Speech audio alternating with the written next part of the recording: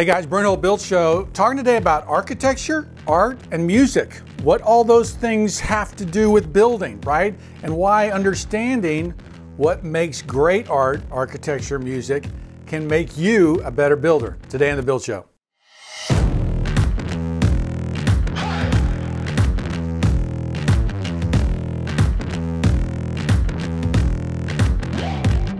So guys, I got challenged by John Dangerstein on Instagram, his story, asking me to look at this historic building and say, all right, Brent, break it down, right?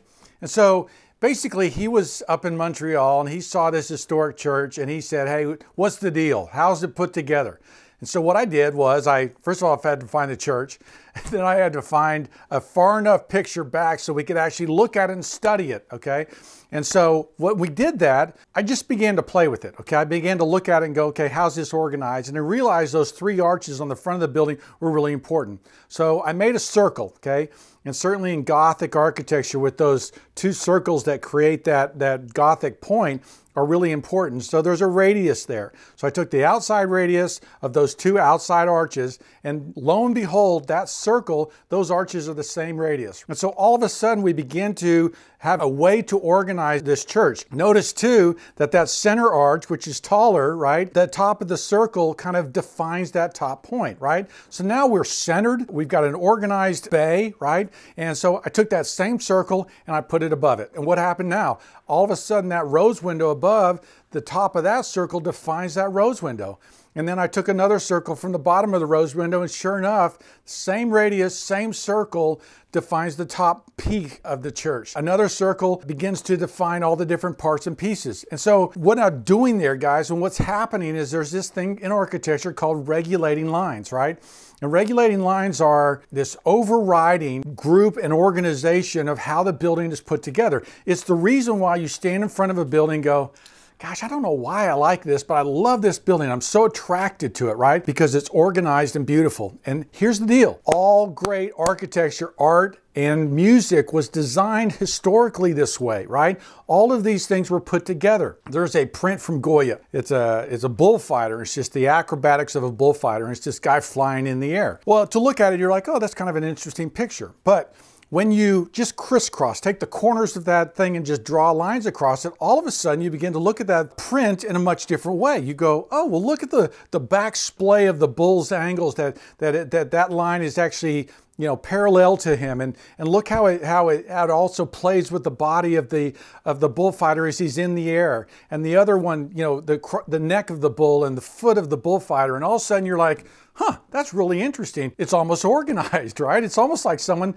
did it on purpose. And then if you dig down even farther, if we lay the golden ratio over top of that, right, which is that 3:5 golden, perfect, beautiful design, which relates to all beautiful things in nature, you all of a sudden see that again, that pole that bullfighter is on is almost right at the point of the square of the first part of that golden ratio. And his head is actually stuck in that smallest square up there.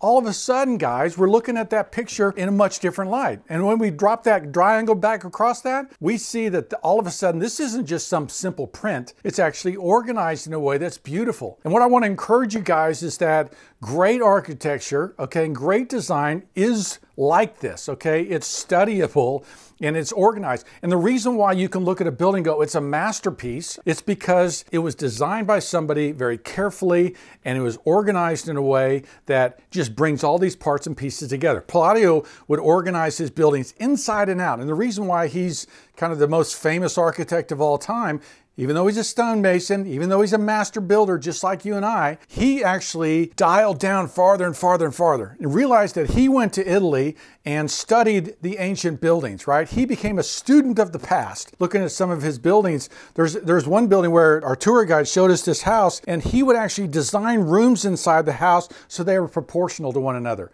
And you'll see 32 is that main body inside that house, and then 16, right? There's a proportion. There's a 1:2 proportion.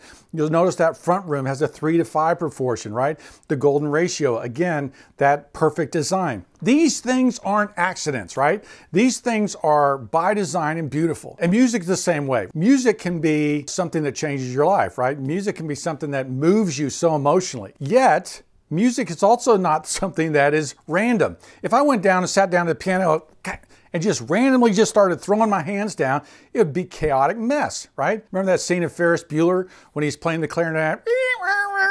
Never had one lesson, right? I was watching Groundhog Day the other day. Bill Murray's sitting in the diner, and all of a sudden Mozart's Concerto No. 16 comes up, and it's just beautiful and clean and perfect, and he's just inspired. He's just looking around like, this is the greatest thing ever. Is anybody else noticing this? And he goes off to take piano lessons. Music can move us that way. And if you look at that Mozart's concerto, right, this simple concerto that's so beautiful and so clean, it's organized, right? There's 3 parts, right? It's organized that rule of 3, right? It's in C major, right? C major means that it is organized around a collection of notes, right? And if you just listen to it and realize that it's all within these chords and how simple and clean and beautiful it is, right? It's awesome. So the point is, guys, is that I don't want you just slapping buildings together. I don't want you to be an assembler of houses. Give me your brick, give me your windows, give me your hardware, I'll put it all together, right? There should be a design philosophy that holds the things together. You can, okay, dial down really, really far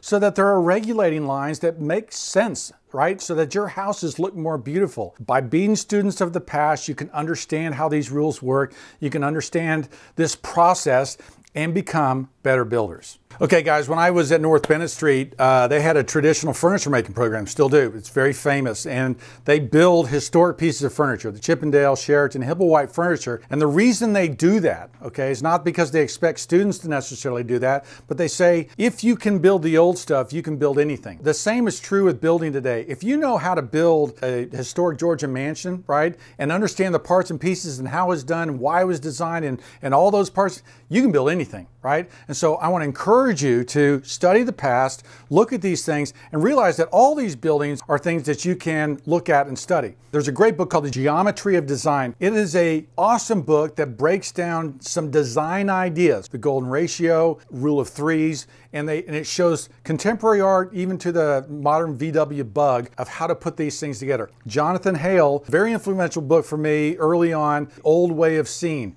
He spends a ton of time on regulating lines and why historic buildings, 1800s, 1700s, make more sense than even buildings in the 1920s, right?